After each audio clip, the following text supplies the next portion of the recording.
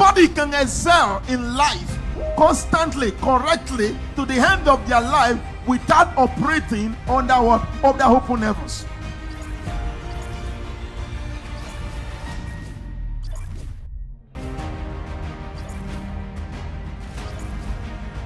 Service to God is the advantage for the disadvantage.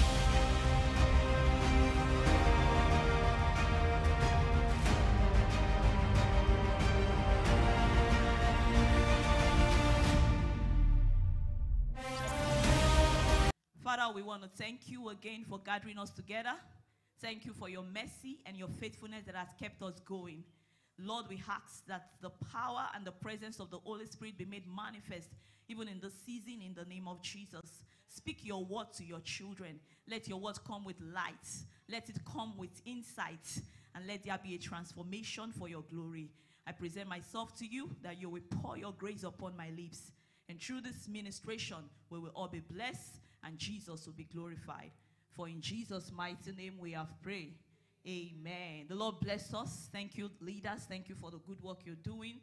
To the glory of God, we have a topic this morning. I want to appreciate our pastor for the privilege. Thank you, our drummers and instrumentalists. The Lord, we honor you. Thank you, Dickness Biodu, always standing in. Today, the topic says a shift. Somebody say shift. From slavery to sonship. Amen. There's going to be a shift this morning. And I bless God for that prayer point. John chapter 1 verse 12. That was a rhema. I want to start with a story quickly. There's a story of a man, very, very rich man. We are running on time. This man has a servant and he has a son.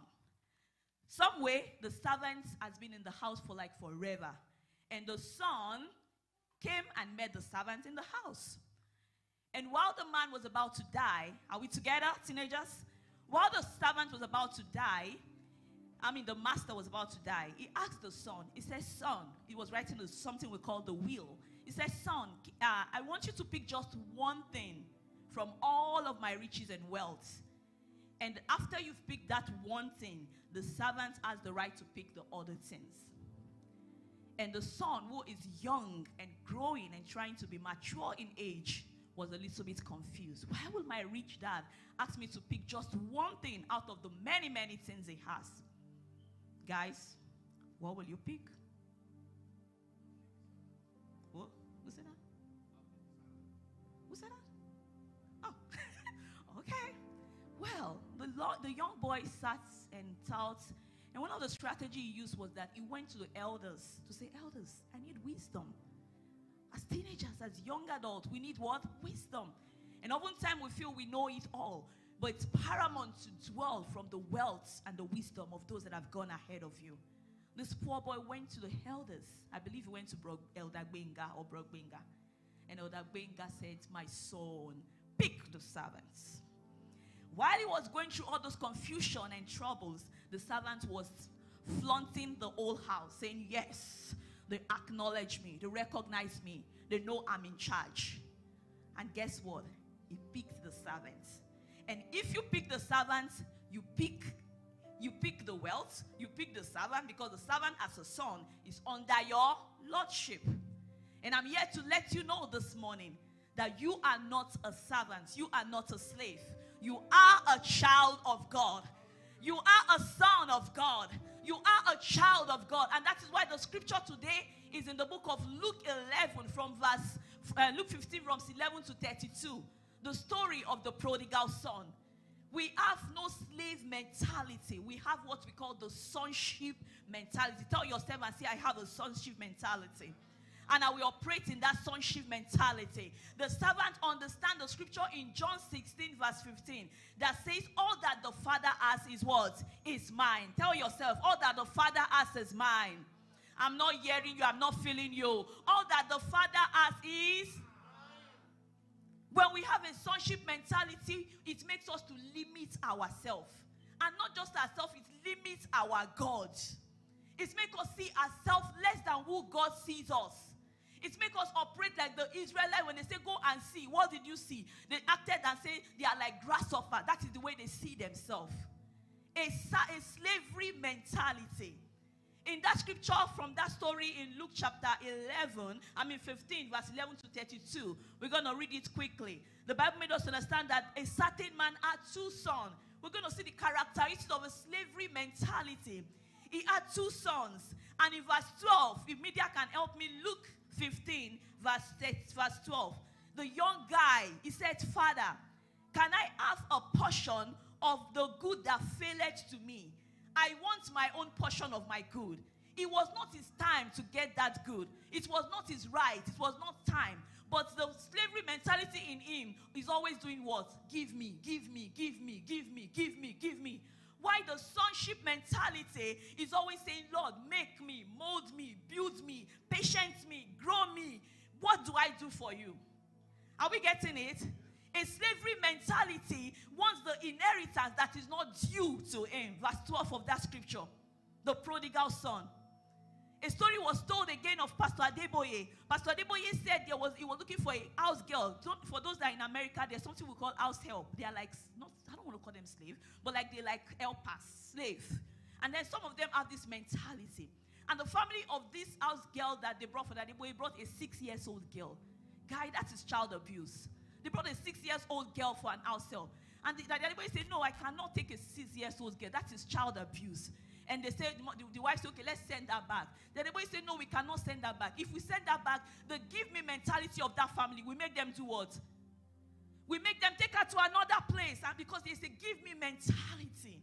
And the Adeboye said, no, I would rather pour into this girl. And today, this girl is a graduate and she's doing well. A slavery mentality is a give me mentality. Number 2, a slavery mentality is self-centered and selfish. That young guy, he was not due for his inheritance. Give me, Father, give me, give me, give me. It is the child's mentality. It's the victim's mentality. While a son's manifestation or sons are selfless, they are convinced that all things are mine. You know, in the scripture, there's something that says all things are yours. 1 Corinthians chapter 3, verse 21b says, all things are yours. Wait for your time. Do not run above your time. Number 3, because of time, a slavery mentality always walks away from the source. Verse 13 of that scripture, prodigal son. They always walk away from the source. And not many days after, the young son gathered all together and took his journey into a far country. He's like, I'm tired of staying at home. Many of our young adults, I want to go and have my own life. I got my apartment. I can drive.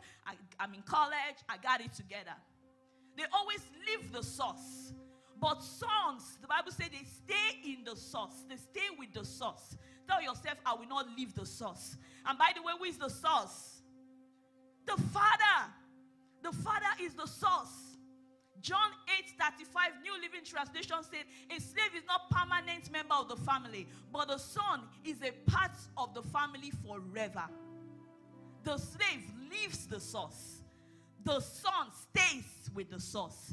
Whenever you plug yourself out of the source, you plug yourself for destruction. May you not plug yourself out of the source in the name of Jesus. That guy took a decision that was outside the influence of his father. His first decision in life. And that first decision, I want to go, brought disaster upon his life. Every slave mentality, the Lord will uproot today in the name of Jesus. A slavery mentality has a waste mentality. Let's go back to Luke 15. A slavery mentality has a waste mentality. They waste their time, they waste their resources, they waste everything that the master has because they do not see it as their own. But the son keeps and preserves. The Bible says a good father leaves inheritance to his children's children. They preserve. A son preserves resources. They do not waste resources. Are we getting it? Luke chapter 15 verse 13, you can see it. And not many days, the young son gathered all together and took his journey into a far country. And when he has spent all, they do not save. They are wasters. He has spent all. Then he had what? Nothing. His inheritance. Look at how valuable his inheritance means to him, Jemima. He could not even preserve any. He spent all. He gathered friends. He was living with bad guys, partying around. That is a slave mentality. A slave mentality, or even allowing others to waste him. Because the Bible says, and he went and joined himself to a citizen of that country. He went around, spent all that he had. And he wasted his substance with riotous living. Number 5, a slave mentality always focused on serving others for living. When he was done wasting all, in verse 14, verse 15, the Bible says he joined himself to a citizen of that country, and he sent him into the fields. He was done. He had nothing. So he went to the citizen and he said, please, hire me, hire me. They always want to serve people. That is slave mentality. They do not see the capacity and all the grace that is loaded in them to make things happen. They do not have an ownership spirit. As you grow, I release upon you the ownership grace in the name of Jesus. The grace to possess, the grace to take charge, the grace to take over, the grace not to say, just hire me for a penny. A slavery mentality. Are we together? And he went and joined himself and said, just hire me. An old son of a rich man that had inheritance, gave his inheritance, traded his inheritance, and looking for a penny to survive. And he will fain and fill his belly, verse 15, with the ox, and then the food of the pigs that is taken care of. He used the remnant to eat, the money or whatever. He used it to eat and feed himself. A slave mentality. Depending on others. Slave mentality have so much low esteem that all they do is to depend on others. How is your self-esteem this morning? Are you having a slave mentality or a sonship mentality? And then when you now look at the other son, you know he had 2 sons. The other sons from verse 29 to 31. The Bible says when he heard that the son was brought back home, because he finally came back home. Let's look at that little guy's story for a second. The Bible says the older brother was angry and wouldn't go in. His father came and begged him in verse 29. But he replied, all these years I've slaved for you and never once refused to do a single thing that you told me to do. Look at his response, the big brother. And in all that time, you never gave me even one young goat for a feast with my friend. Verse 30. Yet when this son of yours come back after squandering your money on prostitute, you celebrate him by killing the fattened calf. Verse 28. What do you think of that old guy? How many people are dead and lost and slaves here? Is it just the young guy? Or do you think this guy too is included? From his response. Huh? How many of you think he's also a slave from his response? Or just few people? Okay. Well, from my conclusion, he's also a slave. Look at his response. His response was filled with arrogance. Number 1, he talked like a slave. He think like a slave. He sees his father's training. You know, some of the time we see the discipline that God gives us, even as if God is punishing us. He sees it as a slave, as if his father is punishing him. So to me, he was close to the father, but he was far from the father. Hello? He was the older brother. He was in the house, but his mentality is like that of a slave. When you are a son, you take charge as a son. Number 1 is that he was in bitterness. He was angry. This is his younger brother that was lost but found, dead but alive, back in the house. You should embrace that he came back after being gone for a long time. Are we together? But this guy was, number 1, angry. A slavery mentality. A slavery mentality is a slave to bitterness. And what they do is that they build anger. They build resentment. They build pride. They build ingratitude. Forgetting that the Bible says you have not received the spirits of bondage, even to fear and to have all these categories of troubles or stuffs, anger, bitterness, jealousy, envy, because that was what he exhibited. But that God has given us the spirit of adoption. But this big guy, this big brother, that should be a big brother, from his response, for me, he was talking like a slave. He has already graded himself. He was self-righteous. He already is demanding his place, saying, give me my own portion. You are not considering me. And I hope that is not who we are in the house this morning. And finally, a slave mentality could be attached, just like the big brother. He was attached to the source, but disconnected from the source. He was attached to the father, but disconnected from the father. He had an access to the father, but he was not connected. He was a son, but he was not in charge. So, in conclusion, both of them were slaves. Both of them operated with a slave-free mentality. But thank God for the prodigal son. The Bible said he did something. He did 3 things that commanded a shift. Don't forget, we are talking about a shift from slavery mentality to sonship. In this country, you need to have that shift to become the accepted ones. In this country, you need to have that shift to become the acknowledged one. In your schools, in your colleges, and everywhere you go, there must be a shift of mentality. And that mentality we are asking God for is a sonship mentality. Those that have received him from the prayer we pray, the Lord has given them the word. I love the word, the rights. Come on, tell yourself, I have a right. I have a right because I carry the spirit of sonship. Say it like you mean it. I have a right because I carry upon me the spirit of sonship. There's a shift that takes a man from where he is, that takes a teenage or young adult from where he is to where God has destined you to be. And that is what we are talking about this morning. This guy in verse 17, he looked at himself, he said, a old me. Look at what I'm doing. Taking care of pigs. I've lost my inheritance. I've lost it all. I don't know what you have lost this morning. But God is saying there's going to be a shift. I say God is saying there's going to be a shift. In verse 17, the Bible says he came to his senses. Verse 17. He said he was doing what we call self-talk. Self-talk. He came back to his senses. Say, God, you old me. Like you see some young girls, they go out and they stay with boyfriends, live with boyfriend. And after things have gone wrong, they come to themselves and say, I have father and mother in the house, so God, what is wrong with my life? He came to himself and said, Lord, how many higher servants of my father have bread enough? Even my father's servants are okay. How much more me? Look at what I'm doing. And then he came to what we call self-acknowledgement. He did self-talk and then self-acknowledgement because he reflected. And one of the things that pushed him to reflection was that he was hungry. There was nothing else in his stomach. He was so hungry. He said, okay, now that I have acknowledged this, I will do what? Verse 18. I will arise. I will arise. Somebody is arising this morning. I say somebody is arising this morning because you carry something. Tell yourself, I carry something. I will arise this morning and I will go back to my father. Your father is God. Your father is seated in heaven. He's waiting with his hand open, saying, when will my daughter, when will my son come back home?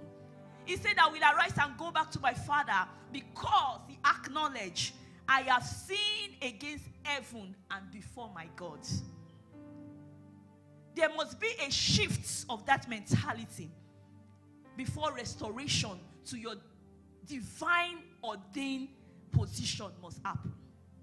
Many people are Christians, but not all people are enjoying the rights of sonship. But I will enjoy the rights of sonship. There was a self-talk, there was a self-acknowledgement, and there was a self-determination. He was humble, he was broken, he was contrite in heart. He said, the things that I do that does not bring glory to God, I am going back to position myself aright.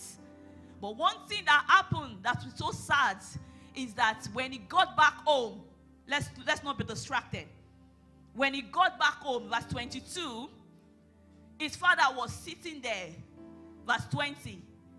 He came to him and he had a compassion on him. And his father was sitting and waiting for his embrace. His father was waiting for his lordship. But one bad thing that happened is that he came back home, but he lost something. What did he lose, guys? What has he lost? His inheritance. He took it earlier. He took it when he was not due for it. He came back home. But does he still have the inheritance? No. He had to work for that inheritance. He had to do extra mile, extra work to regain back that inheritance. He returned home empty. You will not return empty in the name of Jesus. He took that which belonged to him before time, and he came back home empty. And he had to work hard for it again. Oftentimes there are bruises when we miss our steps. Hello? When you fall, there's what? There's bruises. In the journey of life, some people fall. And when they fall, they have bruises. The bruises is still there after the mess. But the good thing is that you are always safe when you are in the inside. God is calling us back to stay with the source, to stay with the Father. Even with your bruise, with your pain, come back home. Tell yourself, I'm coming back home. I'm coming back home. I'm coming back to the Father. I'm staying with the Father, and I'm remaining with the Father. When the Father saw him, the Father gave him 4 things. He gave him his robe, a best robe. He said, he has not taken shower. I don't care about the bruise, but I'm just going to cover him with a robe. The Father says, this is your identity. That's what the robe signified. Take it back. The Father gave him a shoe, a sandals. The sandals represented direction and light. Take back your light. You lost it before. Take it back. The Father gave him a ring. The ring signifies his authority. Take back your authority. It is yours. Take it back. And the Father threw a party and said, this party is to announce you that you are my son. The Lord is about to do that for us this morning. Can we lift up our voices as we rise up to pray finally and say, Father, I return to my source this morning. Every area where I have failed you, in any way I have disappointed you, I come back to you as my Father. I take back my identity. I am a child of God. I take back my authority. I take back direction from you. I take back my identity. I take back my authority. Cry to him and say, Father, I am your son. Accept me back, O Lord. I will stay with the source. I will not be disconnected from the source. Thank you, everlasting Father. We give you all the glory, for in Jesus' mighty name we have prayed. If somebody has taken back the identity, shout hallelujah. You took back your authority, shout hallelujah. You took back direction and life, shout hallelujah. If you have not given your life to Jesus, make up your mind today. There is no safer place than in the presence of the Father. The Lord bless us all in Jesus' name.